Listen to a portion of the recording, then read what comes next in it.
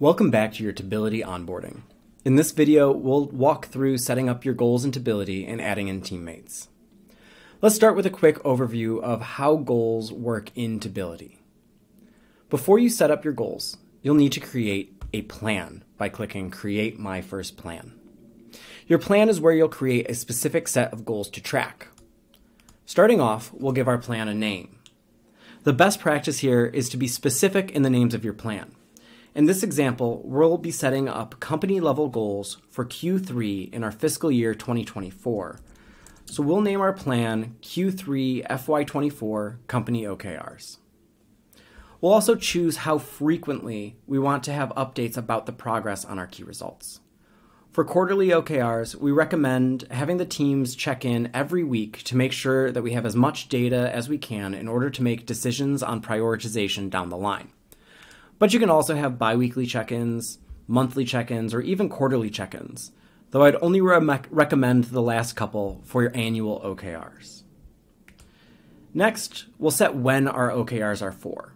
This will let Tability automatically set the timeline for when the goals need to be completed by. We go by calendar quarters, but you can also set a custom timeline if your fiscal year is offset. Finally, choose if you want others to be able to edit the plan and click Create.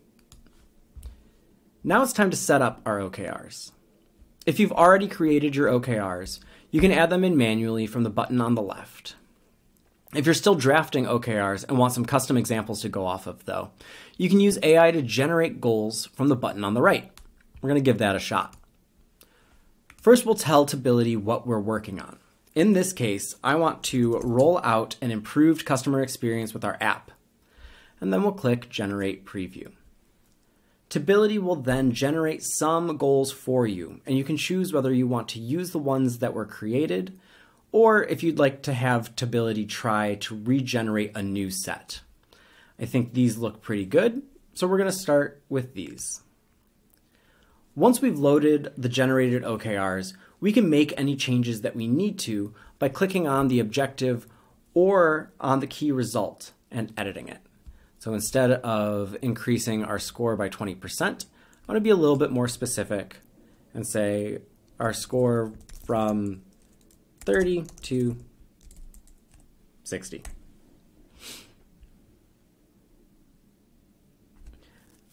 I can also change the metric or the KR owner, the person who would be giving us updates for these goals, by clicking on them as well. If I don't have anyone in the instance, I can invite them, or I can come back to this step later. For our metric, we'll click on this, and we can make this a little bit more specific so that people don't have to go to other tools to find where exactly we are on our track towards these goals. Tability will default from 0 to 100%, but you can change this to any number or any type of metric that you would like to. I'm going to go for 60, and we're going to start at 30. Don't worry if you need to come back and update these later. You can always update this plan's content down the line. Whether you want to keep it as a draft and come back to edit it and finalize your OKRs later, or even after you publish it and have it live, we can always come back and make some changes if we need to. If we're writing our own OKRs, the process is fairly similar. Click Add a New Objective to write out your objective. And then we can hit Enter and Tab, which will let us write our key results.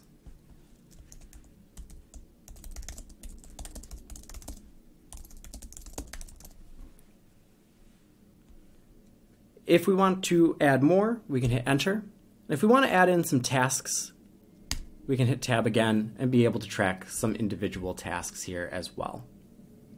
As you write your OKRs, you can see your plan score on the right update based on how many best practices that you've followed. You'll see suggestions underneath for how to improve your OKRs. Click on a suggestion, and Tability will highlight it inside of the plan so you know where to go and edit it.